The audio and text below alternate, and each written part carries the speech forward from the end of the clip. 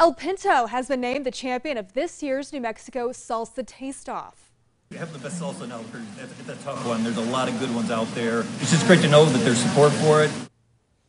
The month-long contest hosted by the Garrity Group matched 16 local salsas against one another. Restaurants were selected for the Salsa Madness based on recommendations on social media.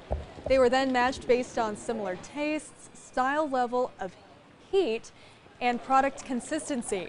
The competition was a blind taste test and featured only red salsas.